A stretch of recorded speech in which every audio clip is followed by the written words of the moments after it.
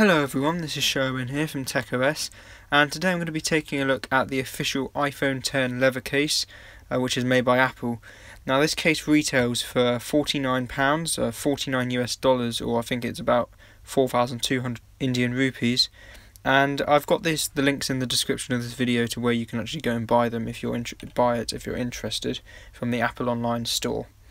Now the arrangement of the box here, I'm just going to take a look at the box, just the unboxing experience. The arrangement is very simple. All you have to do is can be a bit difficult. You're going to have to pull this tab open and then just the tray slides out, and then you can just have the case here just sitting.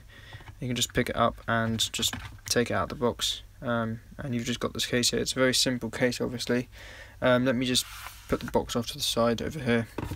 But we'll take a main look at the case. So taking a look at the case here, you can see that the leather material over here looks very nice, and particularly on this black model. Now speaking of colours, there are 9 different colours I think, and I'll just have a picture of them on the screen now. You can just see them, all the different varieties. I think there's much lighter ones. I think there might be like a white one, or one that's close to white, and then you've got dark blue ones, and you've obviously got this black one here. There's a product red version. As usual, Apple tend to do one of those, but I think the black version works best with just about every iPhone X out there. So whether you got the silver or the space grey iPhone, this will work great for either of those.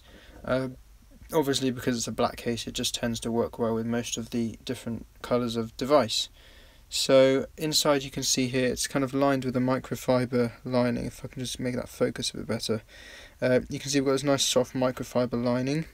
So this is going to help you protect your phone when it's in the case, and it'll prevent any sort of grit or any sort of dust that manages to get inside the case from scratching the phone. Obviously very important with the iPhone X, because it is glass on the front and back, so obviously you want to try and minimise the amount of scratching and damage that happens to the back of the phone otherwise. So this case does have that, which is nice. You've obviously got some nice branding here. I don't know if I can make that brighter or not, but you can just about see it there. You've got some iPhone branding with some other marketing stuff. And you can see here, I don't know if you'll be able to see this on camera, if I can try and get it to focus.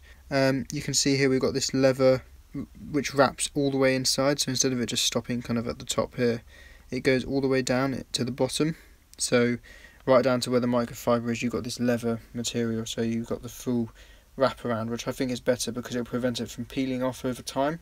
So actually let me just go and get my iPhone X right now, and we'll just drop it in. I've got it here. So what I can do is I can just put it in. I found the best way to install it is to sort of push the top in and slide it to the end, and then once you've got that in, it might activate Siri. Push that down, and then you have your iPhone in there. And once it's in, it is very snug, so it sits in there and it's quite tight the way it fits on.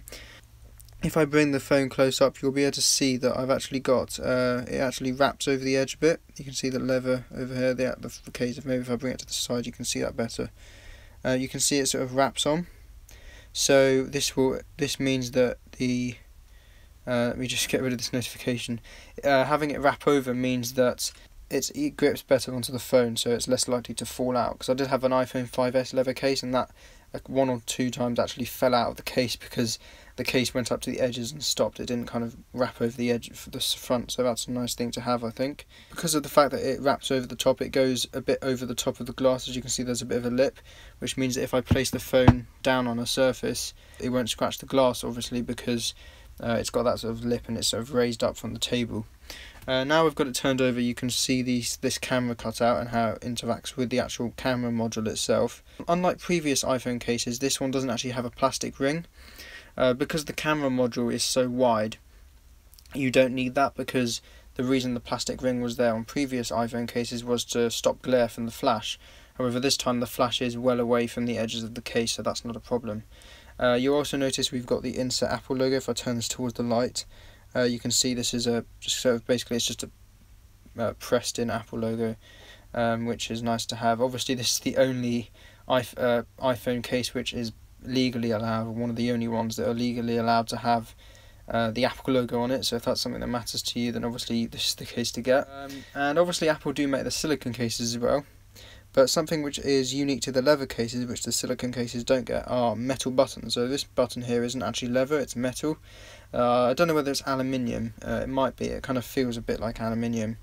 But if I go to this side as well, you can see the buttons are metal there. You can see they're sort of a bit shiny, and it does mean that when you press the buttons, they actually feel clickier than the one on the phone. In the case of the iPhone 10, they actually feel clickier than the buttons on the phone itself.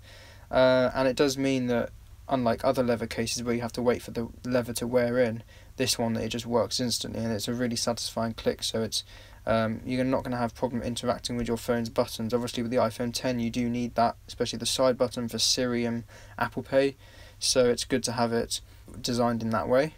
If I just take a look at the front here, you can see how it sort of interacts with the front of the display. Turn it on, you can see it's like that. Also, if you look at the bottom here, we've got our little opening for the accessories and the speakers.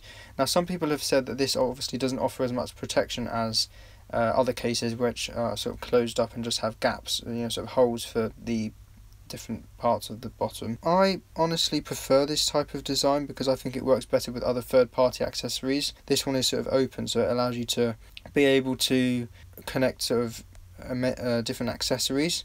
Also, the corners of the case, these corners here, do protect the phone on the bottom. I mean, if it lands, it's most likely going to land something like that if you drop it.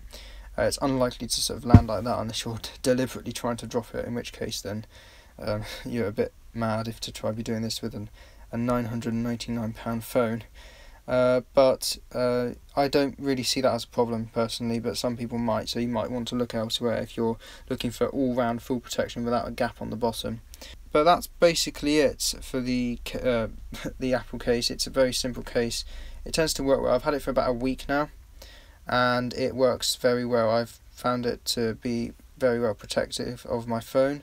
But anyway, that's it for this video. If you've got any questions or comments on anything in this video, or you just want any general Apple tech advice, then do get in contact with me using the details that are in the description of this video. Don't forget to like, comment, and you can also subscribe by hitting the logo in the middle of the screen, and also do consider watching the videos that are either side of that logo. Thank you very much for watching, and I'll see you in my next video.